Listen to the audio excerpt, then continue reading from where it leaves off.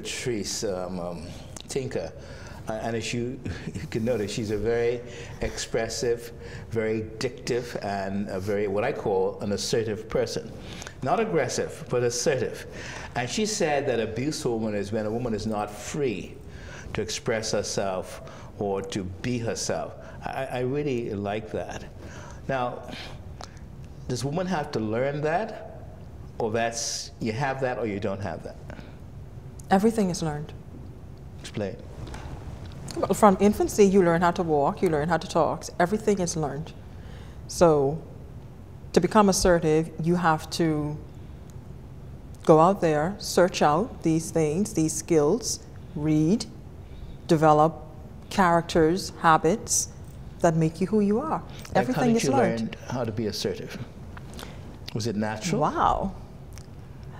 Well, growing up, I didn't really have a mother. So I grew up with a father. So. Oh, but in the Bahamas, it's the reverse. Yeah. Many people grow up without a father. So what was it like growing up without a mother?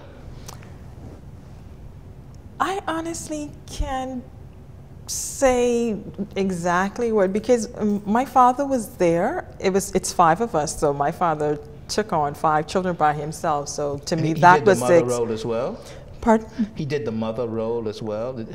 Oh, yeah. Okay. I remember plenty of times eating those red rice, which is supposed to be peas and rice. Yeah. But he did try, you know, he did the best. He would try to raise 5 kids on his own, so. What happened to Mom?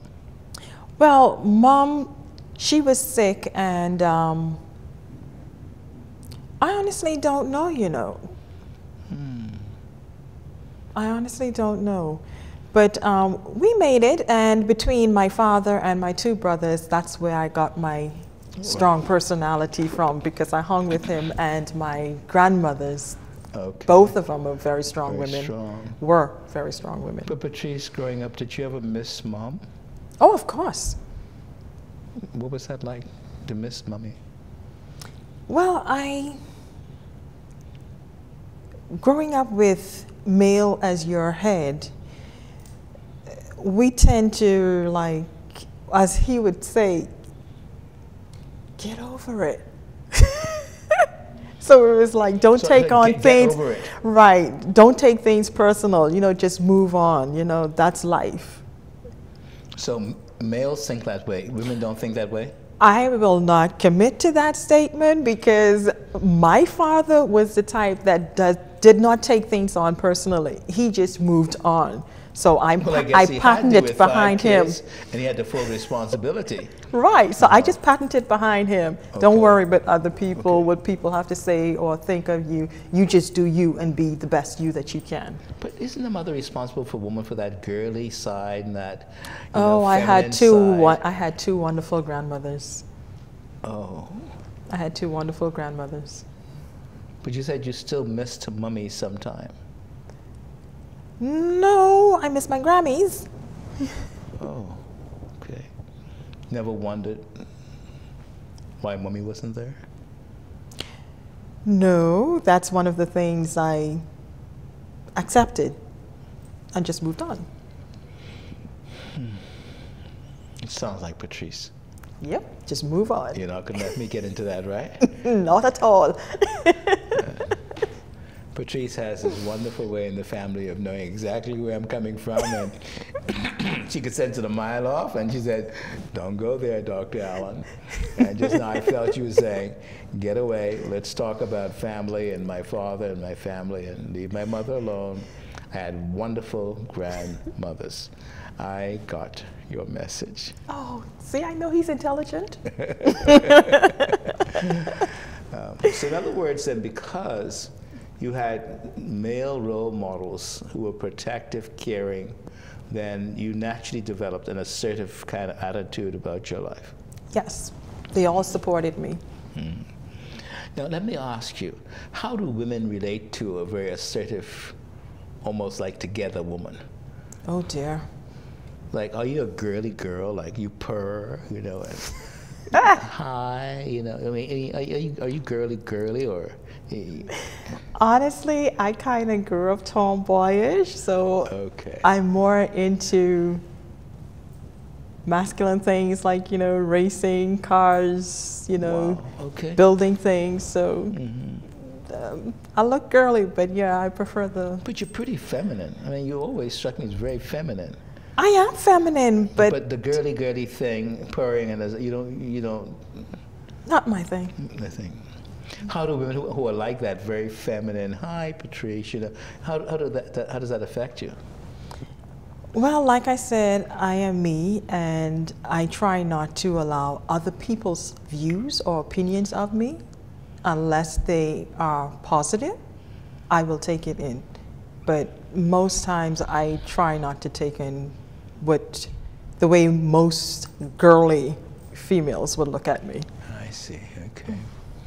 Now, would you go a step further and say the girly females are more liable to be abused than the assertive females? No. No, no, no. Explain. Girly females are well groomed by females. Girly females are well groomed by females. Female. Okay. So they're taught how to be assertive. They're taught how to be focused and driven. So they're less likely to be distracted or caught by an abuser because they were conditioned and they were told the traits or the signs to look out for in an individual. Right. Okay. That's interesting. So then, what does a woman have to be a candidate for abuse? What are the traits of a woman that will help you to understand, she's a candidate for abuse? Every single female is a candidate for abuse. It doesn't matter your background, it doesn't matter your social status, your financial status. Every single female is a candidate. You mean it can't be prevented? It can be prevented, but you asked who all were candidates. Everyone are candidates. So let me go further then. What does a woman have to do to prevent herself from being liable to abuse? She has to come into herself. She has to know who she is, what she wants, and what she doesn't want. Explain. Explain. Okay. A woman has to be confident in who she is. Who she is, as an individual should not be validated or have to be validated by another individual. Wow. If you need somebody to tell you you're beautiful, you may put yourself in a position where you can get involved with somebody who's going to tell you you're beautiful, and the minute he tells you you're beautiful, he already has you hooked. And then he can start his emotional abuse on you. You need me to give you the confidence you need to put that little pep in your step. Wait. So it's not right to tell a woman she's beautiful? No, I did not say that. I said if a woman doesn't feel beautiful and she needs a man to tell her that she's beautiful in order to confirm to herself that she's beautiful, that man can play on her emotions. You need me to validate your beauty. If I don't tell you you're beautiful, that means you're not beautiful. So you're saying there are many beautiful women who are beautiful but don't feel they're beautiful? Exactly. And the reason for that is what? Different things. We all go through different experiences in life, and sometimes what we go through tend to weigh down on us, and we tend to internalize these tragedies, so to speak, and then we start to inflict self-harm. We start hating ourselves and not seeing ourselves for who we truly are. And then we open up ourselves to all the negative things that could happen. Patrice, that really sounds very sad. For you, you said a woman could be very beautiful, but still believe she's not. Boy, that's sad. That's why I say it all depends on where you are mentally, in your mind. Physically, you're seeing there's a beautiful person in the mirror, but in that mind, behind those eyes, is one of the ugliest person. Wow. That makes me sad. Isn't that sad to you? It is. But how do you tell that person, or how do you convince that individual mentally to reshape how they see themselves? Now, I know in your family groups and stuff, you meet people like that. How do you help them to realize they are beautiful? Well, I ask them to make a list of things that they like about themselves. Once they make that list, and I said, okay, make a list of the things that you don't like about yourself. And the things that you don't like about yourself, tell me why. And those two lists, the things they like about themselves and the list of the things they don't like about themselves, helps you to understand how they think. Wow. Can you give me an example? Okay. There was a lady, she thought she was very ugly, and she's far more beautiful than I am. And you're pretty beautiful.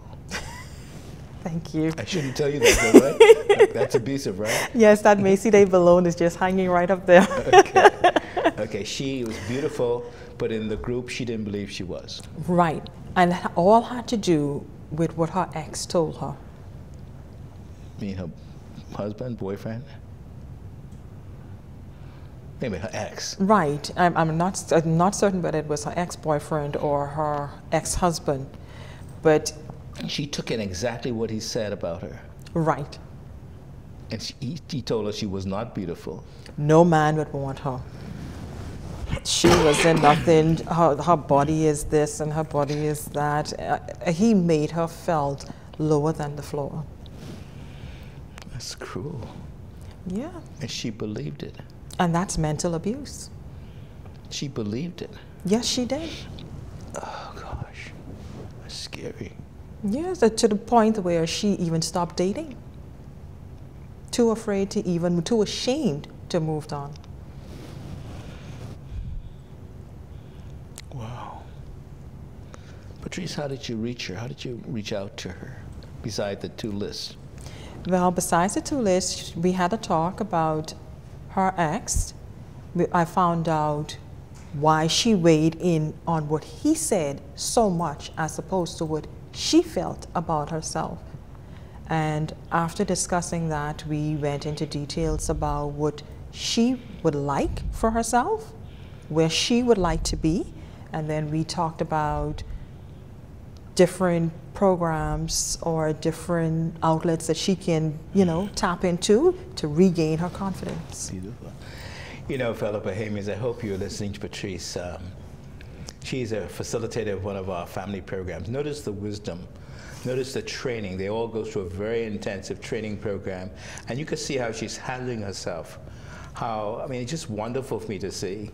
Without the classic training of psychotherapy or psychiatry, we can train Bahamians who have she just has it. And the way she was able to help that lady who, even though she was beautiful, but believed she was not, come to see her beauty. Patrice, what a talent. And thank you for helping so many people. We're going to take a break and be right back.